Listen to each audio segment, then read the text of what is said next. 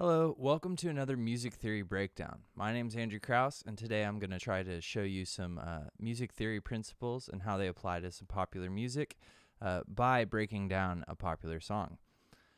The song that I'm going to go over today is the song Mood featuring Iann Dior by 24kGoldn. Now, this song, like some of the others I've done on this channel, features some electronic elements. It is a hip-hop track, but then it also has some guitar. I've been choosing these kind of songs to go after first because I'm also a guitar player, and for each of these videos I'm also teaching how to play these songs. Cool. So yeah, without further ado, I'm just going to play my instrumental, and then I'll go over it all.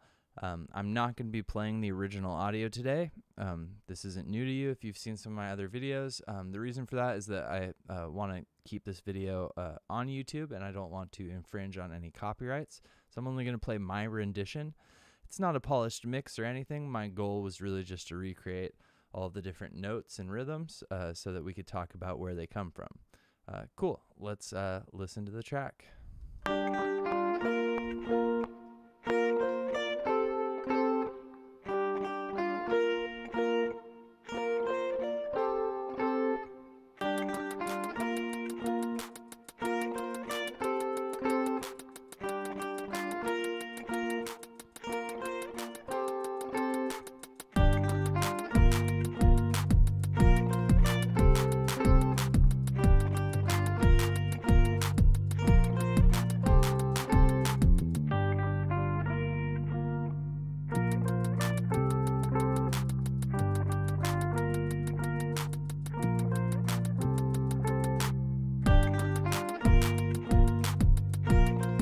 This is a little empty without the vocals. I was thinking about maybe showing the vocal melody.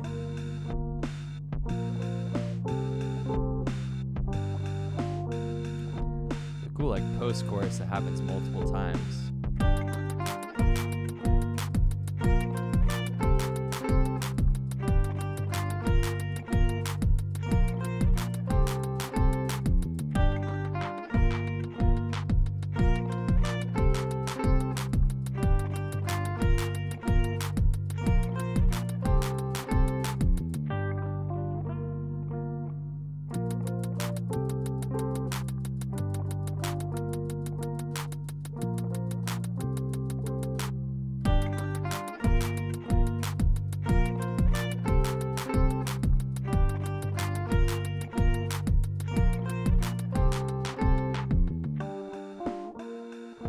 Post-chorus section again.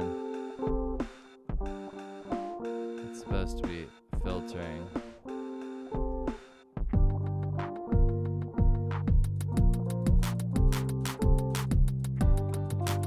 Cool, I'll stop it there. It's obviously somewhat repetitive, but then again, most popular songs are repetitive, at least in the sense that similar music happening in the verse and the chorus. In hip-hop music, the grooves repeat even more, kind of goes back to the way that music was originally written with MPCs and sampling and 808s and 16-step sequencers, whatnot. Cool, so let's talk about the main riff. Now, I wrote it in addition. I played all those notes on the guitar, and I'm going to showcase those guitar scales in the guitar video, but I wanted to show you the MIDI itself for that main riff. This is what it sounds like.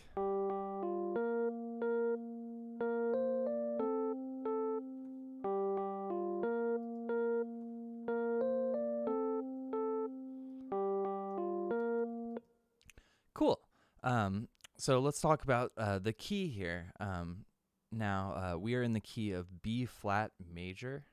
The notes from that scale, again, if you ever forget this, you could just draw the white keys from C to C and then move C to whatever note you want to make the major scale of. So this is B flat, and then you'll notice that we have B flat, E flat,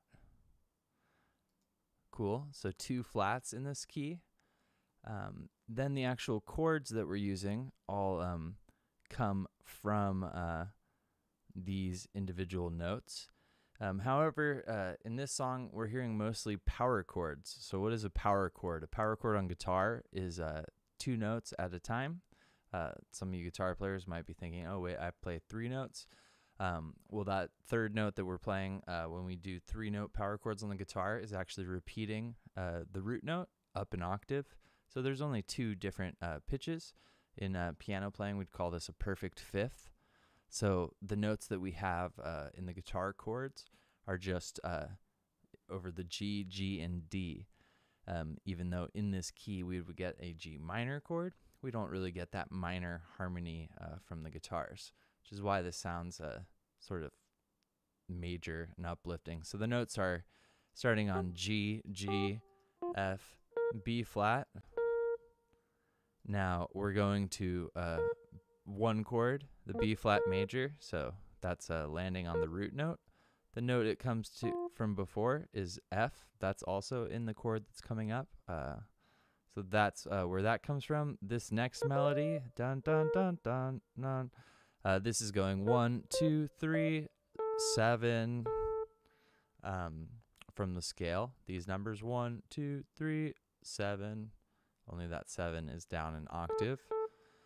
Cool. And this is really musically what is going on with regards to the guitars throughout the entire song.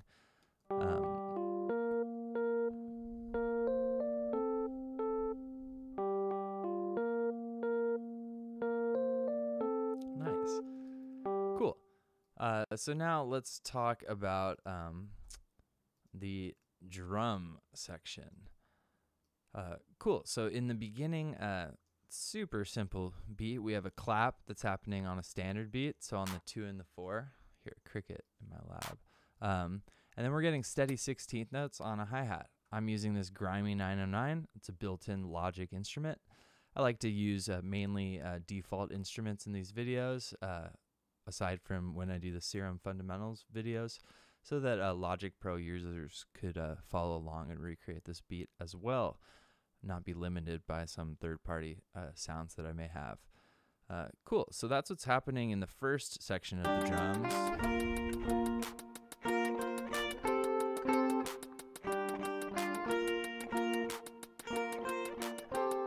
Then we get this.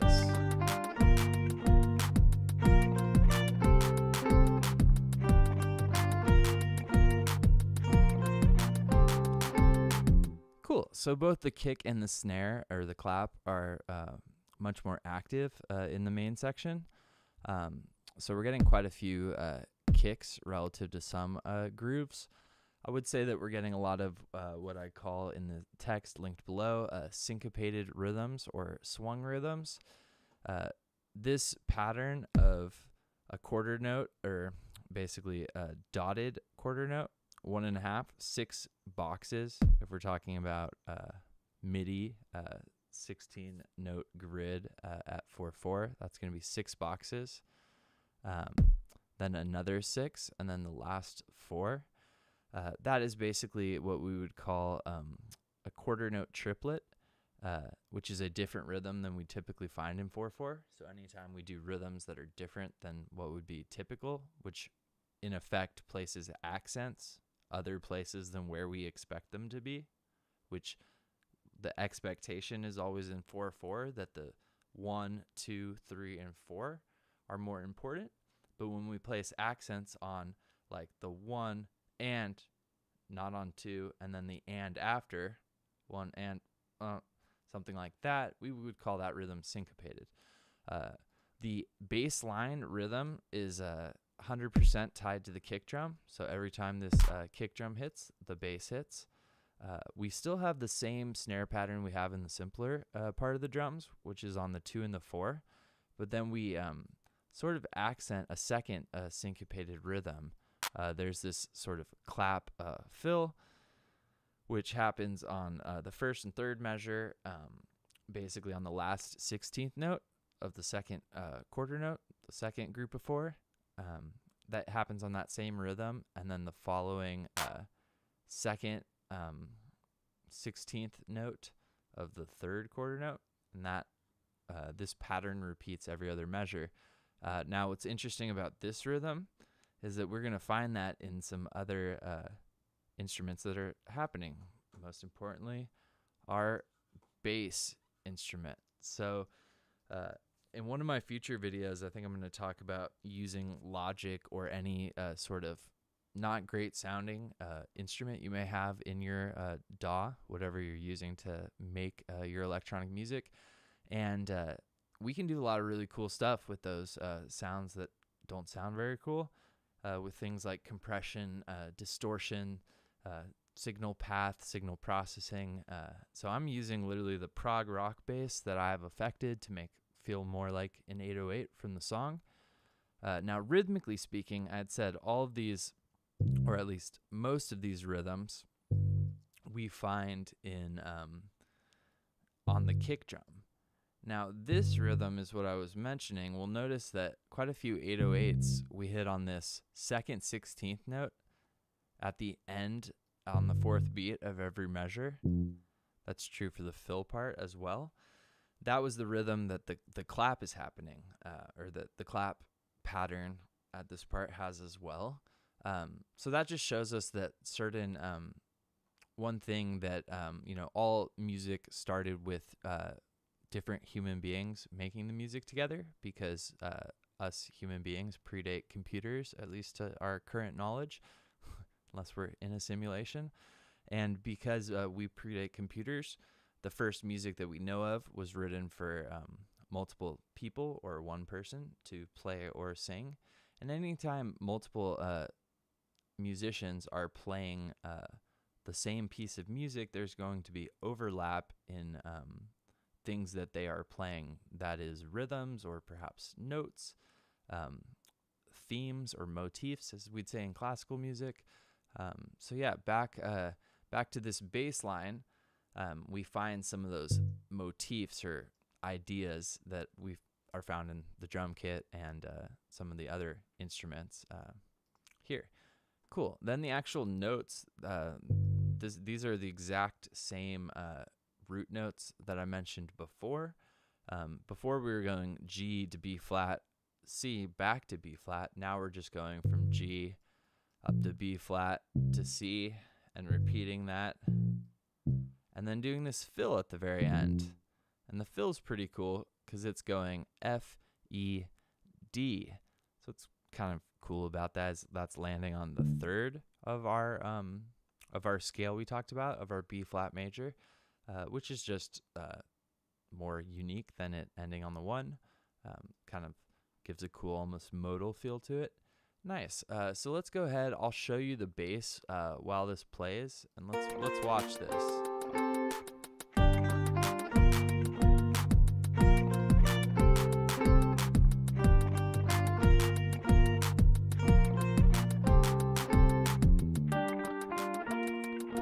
Nice. So you probably recognize that fill from the song. Cool. So yeah, things that we could do to our own music when we see this. First of all, kick drum and the bass drum being tied together. The snare has something different happening in it, and we actually find the same thing happening in the bass. That's important. And then finally, the fill. All the notes are from our scale. Again, this is the reason to know scales. I challenge you to find something that's in the top 100 that is tonal, meaning it uses chords that is like a major or minor key, and that it has a lot of notes that are out of key.